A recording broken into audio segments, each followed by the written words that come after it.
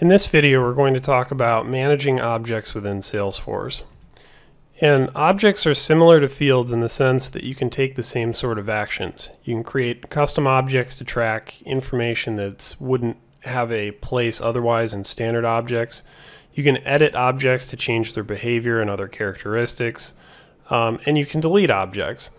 Now, when you delete a custom object, there are greater implications than when you delete a custom field. Even if you undelete and recover that object, some of the information is not recovered. So make sure to look at that, as we'll review later in this video. Also, the same rules apply. So when you delete a custom object, you have up to 15 days to undelete and recover that object, otherwise it's erased permanently. Standard and custom objects are similar to standard and custom fields in the sense that the same type of limitations apply. So with standard objects, you have limited ability to change their behavior or other characteristics. You can rename standard objects, but you can't delete them. With custom objects, you can add, change, delete, and otherwise manipulate as you'd like, with the exception of objects installed within a managed package, which may carry some restrictions.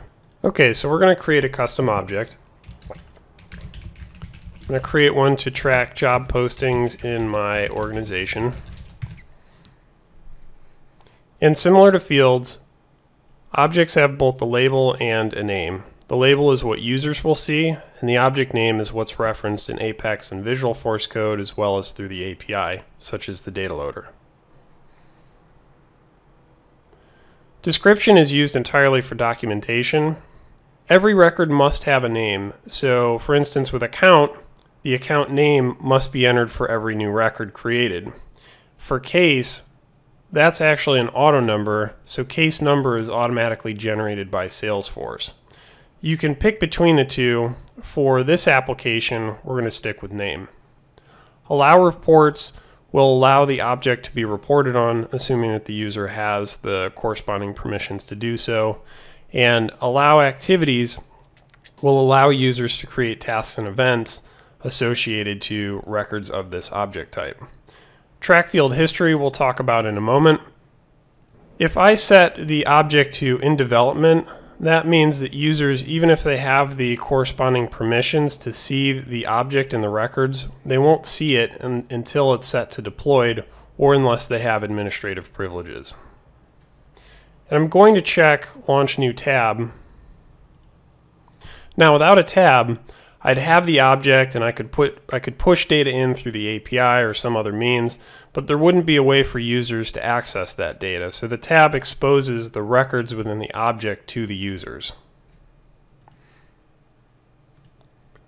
I'll pick a style, and I will set this to default on. I won't include the tab in the applications, but I'll go ahead and save this. And now you can see here that my object is created.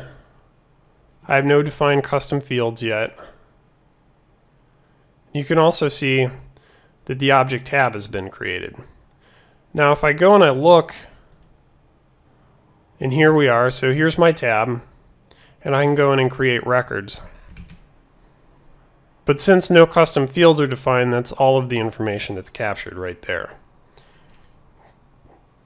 Now looking back at the object, I can define custom fields, I can edit the page layout, and I can also edit the object itself.